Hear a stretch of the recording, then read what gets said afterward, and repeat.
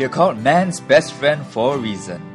Dogs lift your spirit when you get home after a long day at work, make you laugh when they do the silliest things. But for one boy, his dog brought him to tears. 16-year-old Joel lost his Jack Russell, Sasha, 3 months ago and has almost given up hope of ever seeing her again. She escaped through the front gate one night while his mom was driving the car out. Describe to me what happened on that day, on that night. I was sleeping. So it's only the next morning when we got out of the house and we noticed that the dog's missing. We went in the backyard and checked. No, she wasn't there. So we on that day we started making posters. We started putting it up, and then we called some neighbors to see whether they seen our dog, but we didn't find anything. No one's told us anything about the dog so far. Do you all go door to door asking all your neighbors have you seen Sasha?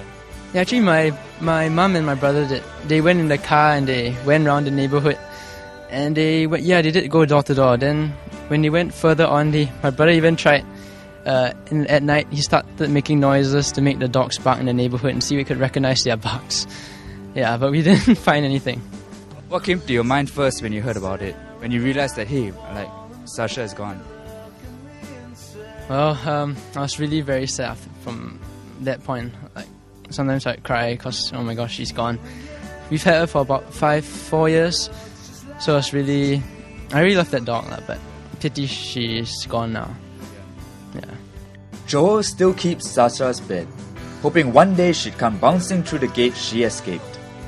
It still tugs at his heart though, when he thinks where she might be. I still think that someone probably took her in. Because we stay near at night, there's a pub there, it's really, really crowded at night. So when it's 12 midnight, where could my dog go? Probably someone took her in. But if you had to go through events again, let's say looking back in the past, what would you have done anything differently? So that such a thing wouldn't happen? Maybe I'd bring her out on more walks, so she'd know how to get back really fast. And also, because her collar, she used to have this tag, and then 1 week before, it got rusty and it snapped and it broke. So this collar had her address and everything, contact numbers, our home number. Okay, so when she got lost, she had no collar on her? She had a collar, but she didn't have her tag on her. Okay. Yeah, her identification tag. She had a red collar on. Yeah. So it was bad luck. Yeah. So it seems red was not a lucky color for Joel. But for other pet owners out there, what precautions can you take to ensure your pet doesn't go renegade on you? I think more precautions need to be taken, and they're very simple precautions, but not enough people are following them, because it would make our job much easier if that animal was wearing a collar and microchipped and wearing its license tag around its neck. Then we can do an immediate link up during office hours with ABA.